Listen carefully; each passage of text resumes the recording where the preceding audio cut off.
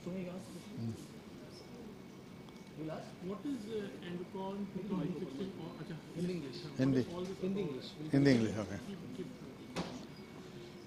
एंडोकॉन 2016 ये भारत का सबसे बड़ा एंडोस्कोपी गैस्ट्रोएंटरोलॉजी का मीटिंग है और वी आर एक्सट्रीमली प्राउड के मुंबई में हो रहा है थ्रू वर्ल्ड गैस्ट्रोएंटरोलॉजी इंस्टीट्यूट जो अंधेरी में स्थित है। और ये एंडोस्कोपी का नेशनल इवेंट है जहाँ पे तकरीबन 100 एक्सपर्ट हिंदुस्तान से और 10 इंटरनेशनल एक्सपर्ट्स पूरे विश्व से आए हैं और उनका जो ज्ञान है, उनका नॉलेज है, उनका एक्सपीरियंस है जो हमारे डॉक्टर्स के साथ शेयर कर रहे हैं ताकि लोगों में नई टेक्नोलॉजी, नई टेक्निक के बारे में मोर अवेयरनेस हो और कम से कम ऑपरेशन से विदाउट ऑपरेशन ये ट्रीटमेंट एंडोस्कोपी से हो पाए लोगों की। तो ये उद्देश्य जो है एंडोकॉन 2016 का वो मेन ये है कि विदाउट सर्जरी जो कन्वेंशनल ओपन ऑपरेशन होता है वो शायद अवॉइड कर पाएँ हम ऑलमोस्ट 60 to 70% पेशेंट्स में। सो ये एक बहुत बड़ी उपलब्धि है अपने आप में और इसकी और जानकारी लोगों में आए उसके लिए ये नेशनल इवेंट हर साल होता है। बम्बई में ये हुआ है और हर साल कहीं और होगा bye rotation across India in major cities. तो एंडोकॉन का जो नॉलेज है वो यंगस्टर्स स्पेशली मेडिकल स्टूडेंट्स आज आए थे। हमारा पोस्ट ग्रेजुएट कोर्स था क्योंकि ये एंडोकॉन में American society of GI endoscopy साथ में है, वर्ल्ड एंडोस्कोपी ऑर्गेनाइजेशन साथ में है। तो उनके स्पेशल प्रोग्राम से लेटेस्ट टेक्नोलॉजी अमेरिका से और वर्ल्ड से आई है एजुकेशन के लिए, हमारे यंग स्टूडेंट्स के लिए। हमारे जो अपकमिंग गैस्ट्रोएंटरोलॉजिस्ट हैं, एंडोस्कोपिस्ट हैं, उनको ये कॉन्फ्रेंस से बहुत फ़ायदा मिलता है ताकि बहुत जल्दी जब वो अनुभव में आएँ तो ये स्किल डेवलप करके लोगों में इसका मतलब उसका फ़ायदा दे। तो ये उद्देश्य है ये मीटिंग का। अच्छा, लेकिन ये जो एंडोस्कोपी का ये ये जो हाईलाइट है this is being used in by the other hospitals through out India what exactly like नहीं, बहुत सारे बड़े बड़े अस्पताल में एंडोस्कोपी अवेलेबल तो है पर कुछ एंडोस्कोपी के जो पहलू हैं जैसे एडवांस एंडोस्कोपी वो एंडोस्कोपी अभी भी कुछ ही मेजर सेंटर्स में अवेलेबल है।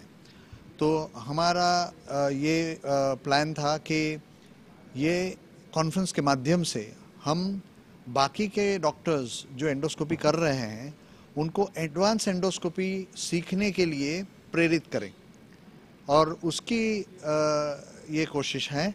और ऐसे ही अगर वो पार्टिसिपेट करेंगे ऐसे बड़े इवेंट्स में तो आगे चल के काफ़ी कुछ सेंटर्स में ये एडवांस एंडोस्कोपी सेवा उपलब्ध हो सकती है। कितने दिन का ये कॉन्फ्रेंस चलेगा? ये 3 दिन का कॉन्फ्रेंस है और तकरीबन 700-800 गैस्ट्रोएंटरोलॉजिस्ट पूरे इंडिया से, पूरे मिडिल ईस्ट अफ्रीका से, साउथ ईस्ट एशिया से और ऑस्ट्रेलिया से और बांग्लादेश, नेपाल, म्यांमार, श्रीलंका, पूरे सराउंडिंग कंट्रीज भारत के लोग डॉक्टर्स यहाँ पार्टिसिपेट कर रहे हैं। Do you feel there are foreign doctors also, like foreign things also which would attract, like because normally we see कि बहुत सी बार ऐसे होता है कि foreign countries में become more expensive also. If you try to compare with international standards, how do you see हमारा जो knowledge base है इंडिया का और जो हमारा अनुभव है डॉक्टर्सों का वो किसी से कम नहीं है विश्व में, चाहे वो अमेरिका हो, यूरोप हो, जापान हो। पर ये कुछ ही सेगमेंट्स में, कुछ ही स्मॉल पॉपुलेशन और परसेंटेज डॉक्टर्स में अवेलेबल है, ये हमें बढ़ाना है और उसके लिए हमें विदेशी टेक्नोलॉजी, विदेशी एक्सपर्ट्स की सहायता लगती है क्योंकि अकेले ये करना मुश्किल है और डिफ़िकल्ट भी है। और इसीलिए हम इंटरनेशनल एक्सपर्ट्स का सहारा लेते हैं ऐसे मीटिंग्स में जिनका लेटेस्ट टेक्नोलॉजी और रिसर्च और इनोवेशन में काफ़ी आगे है। और जो एक जगह है जहाँ इंडिया में पिछड़ा है हम लोग, वो है रिसर्च एंड इनोवेशन। और मेरे हिसाब से जैसे हमारे पीएम साहब ने बताया है कि मेक इन इंडिया का एक कॉन्सेप्ट बनाना है, वैसे ही research in India, innovate in India, I think वो जो एक है मिशन वो मेडिसिन को लागू होता है और हमें अगर कर देते हैं तो भारत एक मेडिकल हब बन सकता है विश्व के लिए। last question, how is the government from the government side like getting any या अभी देखिए हमें ये इवेंट करने में काफ़ी सहायता हुई है लोकल बॉडीज़ की तरफ से, लाइसेंसिंग बॉडीज रहती हैं, they have been very helpful. पर और बहुत सारी हेल्प हो सकती है जो हमारे एनुअल फिस्कल बजट में शायद अगर इंक्लूड करें रिसर्च और इनोवेशन के लिए। ऐसे रिसर्च के इंस्टीट्यूट्स हैं गवर्नमेंट की, पर अभी धीरे धीरे स्ट्रीमलाइन जैसे ट्रांसपेरेंसी बढ़ेगी गवर्नेंस में, तो मेरे हिसाब से ऐसी साइंटिफिक एक्टिविटी और एकेडमिक एक्टिविटीज़ और ज़्यादा प्रोत्साहित होगी और उसका फ़ायदा बहुत सारे डॉक्टर्स हो और इंटर्न लोगों को होगा। Thank you. One last question on the social initiatives.